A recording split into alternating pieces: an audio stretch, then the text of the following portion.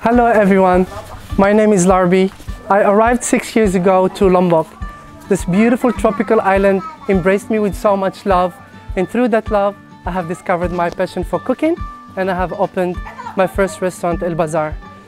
Since engaging with local communities, I have witnessed so much commitment and humbleness, but the thing that impressed me the most was their perseverance in fighting natural disasters and crises, such as the volcanic eruptions in 2017 or the earthquake in 2018 that killed almost 2,000 people.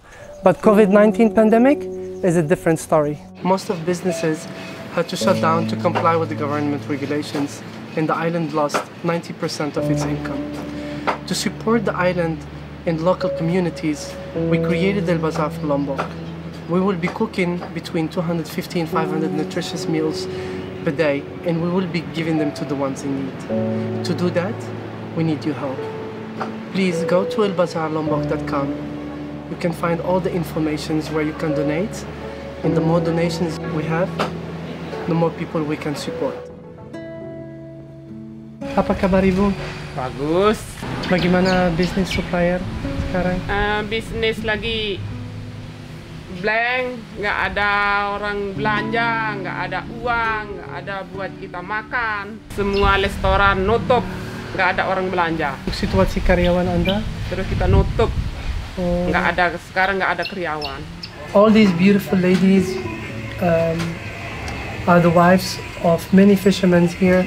Normally all the husbands go fishing early in the morning, they come back around 11 o'clock and they supply us with super fresh catch of the day, whether it's mahi-mahi, giant trevally, coral trouts, groupers, tuna, and this is what we serve in El Bazar, in KRNK and Kenza on a daily basis. And we buy so much from them, around 50 kilo a day, and today we can't buy any fish and they don't have any source of income.